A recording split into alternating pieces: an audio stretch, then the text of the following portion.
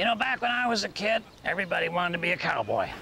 Like Hopalong Cassidy or Roy Rogers, or even Gene Autry until he sang that Christmas song.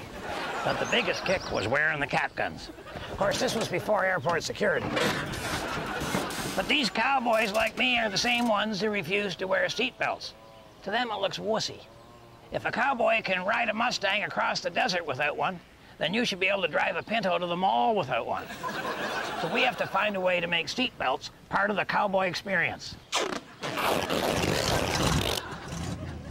Okay, I've turned my seatbelt into a pretend ammo belt.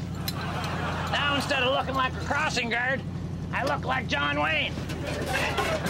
Time to head him up and move him out.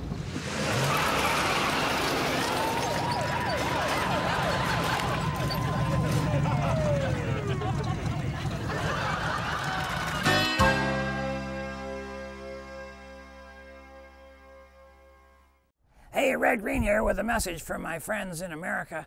I know there's been a rumor going around that my new one-man show, How to Do Everything, is only for Canada, but you're not getting off that easy.